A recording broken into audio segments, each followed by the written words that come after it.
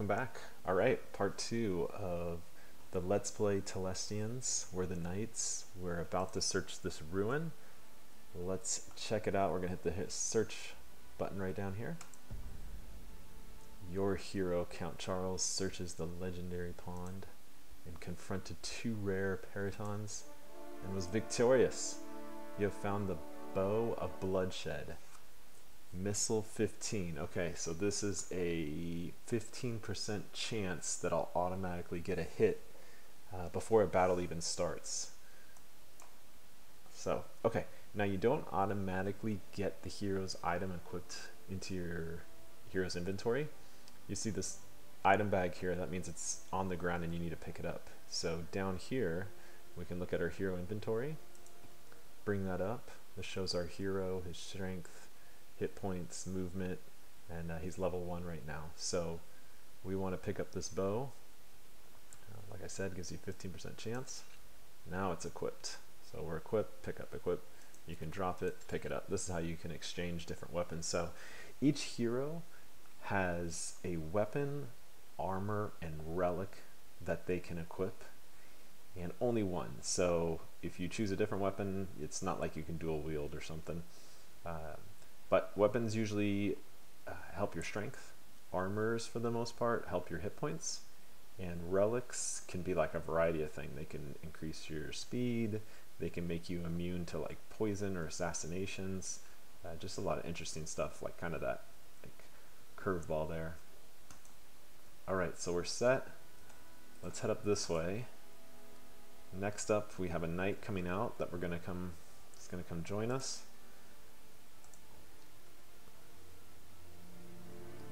Let's see how far he can go. So he can still attack. Let's get everyone over here so I can attack this turn. Alright, so we got 5 units. Swordsmen who are strength 4. Knights are strength 5. And my hero is strength 6, now has that 15% bonus. Now, this icon will attack right away, but if you hold down like Control and click, you get this little advisor. I mean, he's not always right, but at least if he says something like you're gonna get slaughtered, you probably don't want to attack. So this one, my lord, we will destroy them. Sounds like we got a good chance, so let's go. All right. Okay, so let's talk about this real quick. So what happens is, like you said, if you're attacking, you're on the bottom, and the defenders are up top. In this case, I happen to have stats on, so it shows the strength of each of my units. The left is the hit points, or sorry, the left is the strength, and the right is the hit points. Now, you'll notice that this is red for each of these units. That means there's some sort of bonus in play. So if it's all black, that just means it's sort of like the vanilla default stats of those army units. Red means there's bonuses. So in our case, the reason why our swordsman, who usually has a strength of 4, has gone up to 5, and our knight, who usually has a strength of 5, has gone up to 6, and our hero, who has a 6, has gone up to 7, is because the knights as a faction get a +1 strength bonus when attacking castles. This is unique to the knights, it's not anywhere else. If these units were to fight on the field or the hills or the woods or whatnot, they would not have got that bonus. So real quickly, there's that, and then stats on or off. I just clicked it, but there's actually a hotkey, I think it's H, and you can go into the settings too, and you can turn the stats on or off. If you don't like seeing the stats, then it's not there. So once I click it, it tells me what do I want to do with Fort Flamewick. Do we want to occupy it, which means it's a level 1 castle. We won't get any gold from it because it's already a small castle. And it will take us build 2 units. Okay, so there's 2 units that will be at the castle that we can build from, or we can raise it, in which case we won't get anything and nobody could use the castle at all. I want to occupy it as a knight. Raise is maybe a good strategy if like you were sort of getting attacked on a lot of different fronts and you needed to leave your castle because you couldn't support it anymore. but you didn't want the enemy to take it over because they had maybe tons of gold and they could just keep building units, you can kind of bleed them out a little bit by raising. Or if you were doing like a strategy of kind of hit and run, you know, almost like, you know, the American Minutemen, who kind of just came in, destroyed stuff, and then retreated back to their forest or their woods. So we'll go ahead and occupy. All right.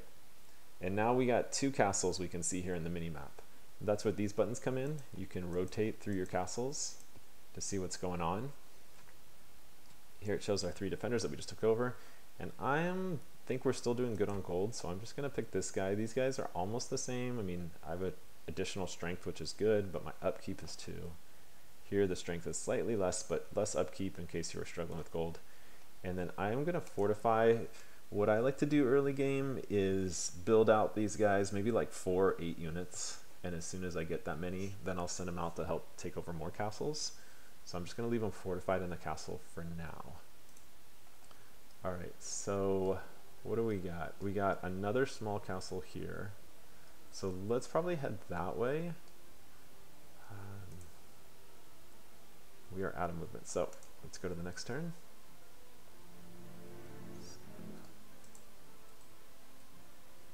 Okay, we're fortified. Can't move. Let's unfortify. Now I'm gonna leave one guy here. So you can select which guys you want to move by left clicking. Right clicking again gives you the stats. So I'll left click these 3 guys. We'll head down here. We're going to leave this guy fortified. And then I'm waiting for the Pegasus. 3 more turns.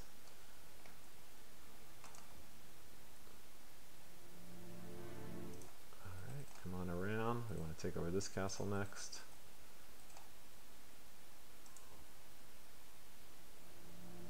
Alright, so we could wait 1 more turn for the Pegasus and then another turn.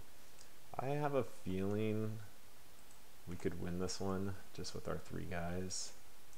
So let's just take the risk.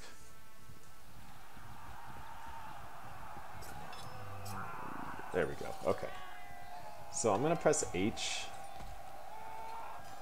Surprisingly didn't switch anything, maybe because the battle's over with the stats. Down here, one thing I wanted to show you in the last battle, you can look at the actual details of like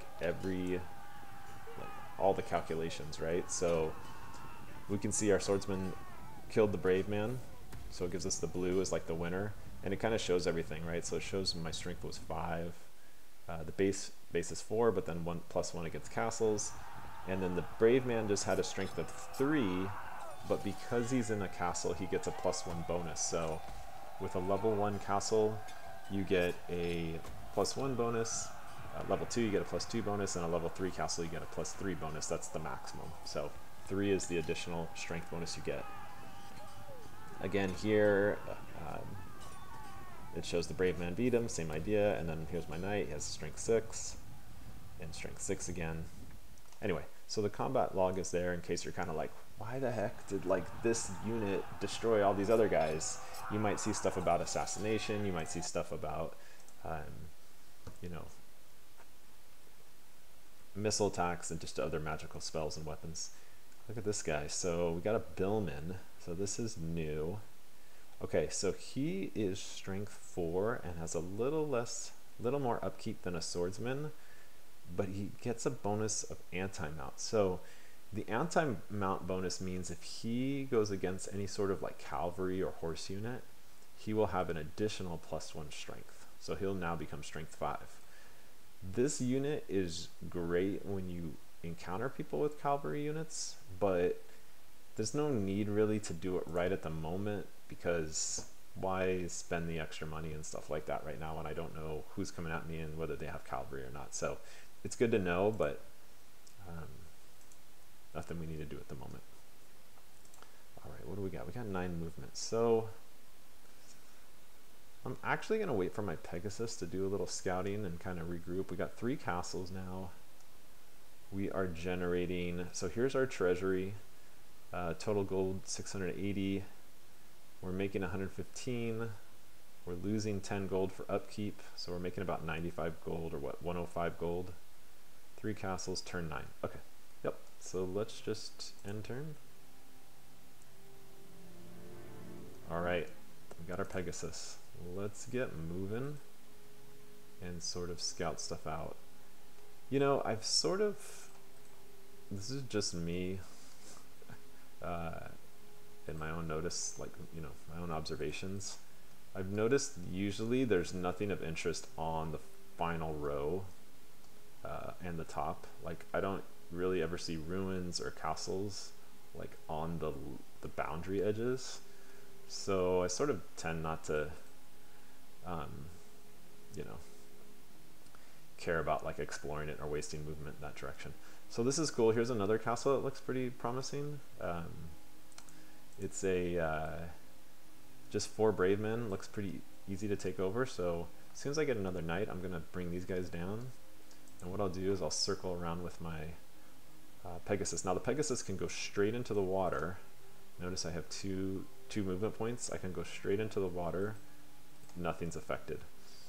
If you bring regular units here into the water, which I think we did for half a second, but I didn't mention anything over here, it actually takes 6 movement points to go from land to water. And then when you're on water, it's just 2 movement points. And when you disembark or embark, I guess it's disembark, back onto the ground, it's only 2 movement points. So in the water and out of the water, it's easy to move around. Going into the water initially, that's where you have your largest movement costs. No movement costs or penalties for a flying unit.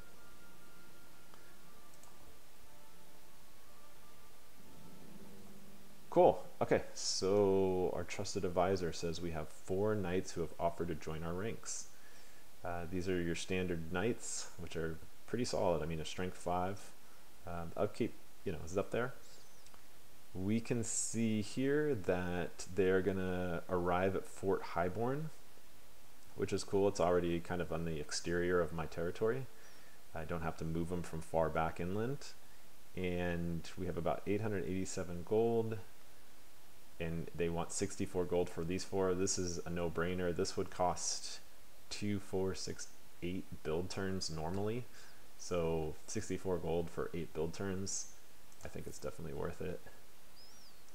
And actually now we got a pretty solid crew here of guys, so we're gonna just head right down here. They're fortified, yep. So let's work our way down. And I'm gonna go ahead and, I can't attack this turn. I don't even think we need the Pegasus anymore now that we got so many knights. Here's another good one. Great, this is good. Level 2, that might be worth exploring. I'd love to have some level 1 ruins. Level 3 is the highest amount of ruins.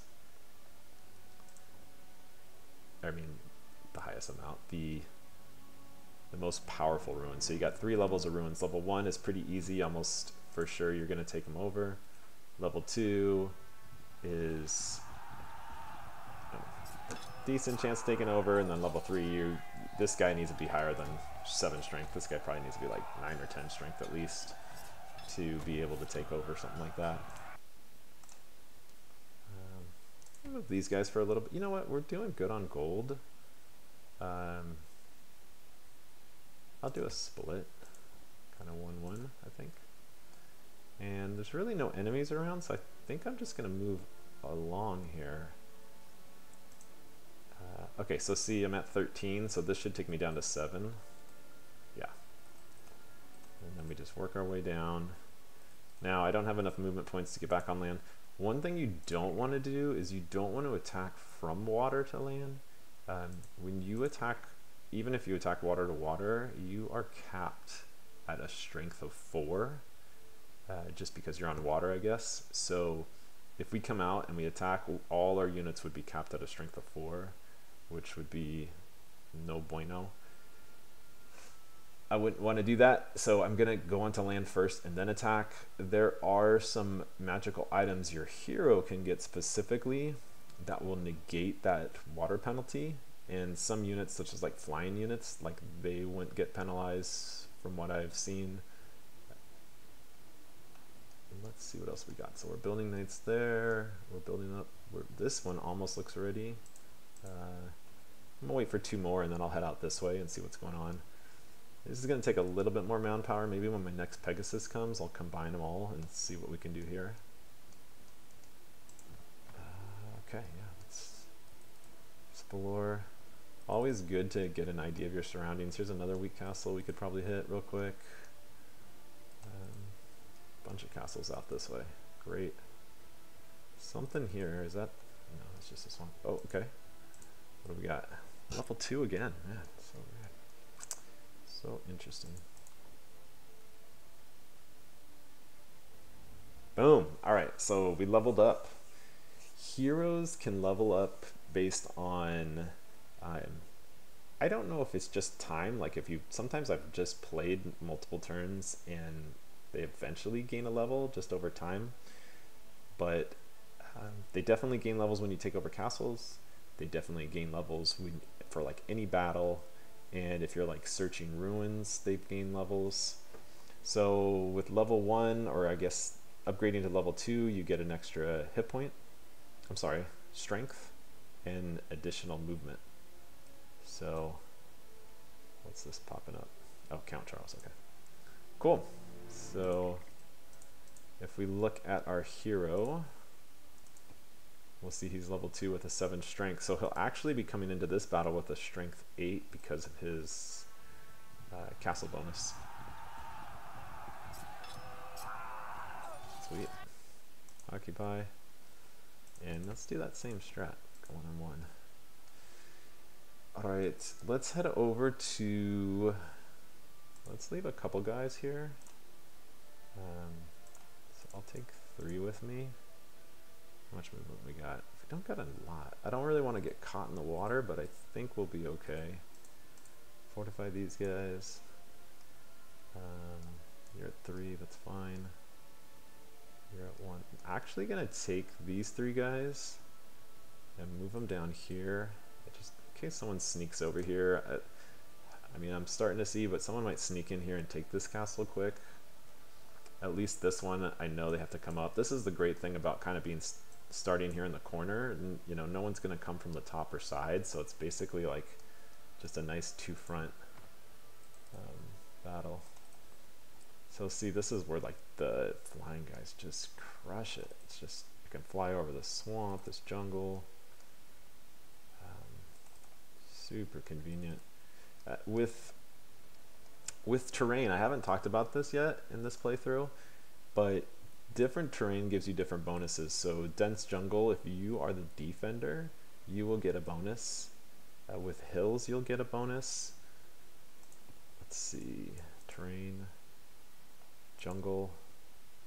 So actually, okay, so only the reptilians get a defensive bonus. Interesting. On hills, okay, so for hills, everybody gets a +1 defense bonus if they're the defender. So not the attacker, but the defender. The Gandiantans get a +2 bonus. Dwarves actually get a +3 bonus. So having your dwarves up in the hills makes them super strong. And we have dwarves that we're fighting against in this game, so we are going to avoid attacking them in the hills at all cost.